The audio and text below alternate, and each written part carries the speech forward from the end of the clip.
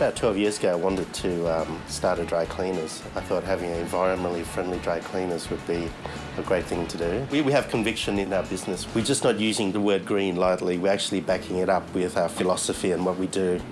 And we had to look at all aspects of our business to make sure it is green. We saw an ad in the paper, I believe, for a Better Business Partnership, and I sent an email to Better Business Partnership requesting more information and to become a partner, and they quickly responded. When Better Business Partnership send you their first assessment, it might seem overwhelming, all the things you have to do. You don't have to achieve everything all at once.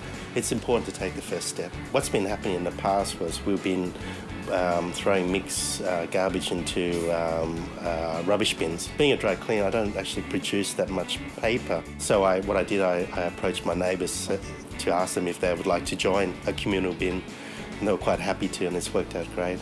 Better Business also attached a time of use meter on our water meter, which gave us a reading of water usage per hour throughout the day, which was very helpful. We are completely environment friendly. As you know, the other dry cleaners, you go in and there's very strong chemical. I've worked with other dry cleaners before, but it's really harmful and not so good to work for a long time. We use hydrocarbon, which is biodegradable.